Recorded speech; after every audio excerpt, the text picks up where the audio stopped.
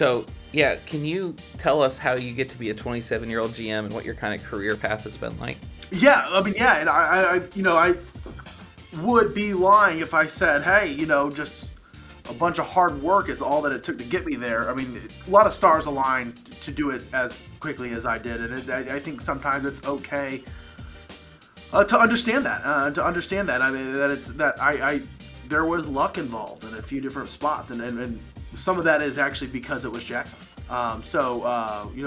Coming through Jackson, I did start as the mascot. I was Ribby.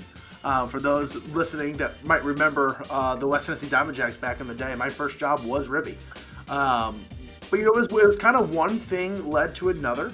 Once I graduated fully from University of Tennessee, the role that I had was in the team store, which evolved into the team store and running the entertainment at the stadium, which transitioned over to partnerships and sponsorships inside the park, and I say all of those big words that all happened within about a 3-year period.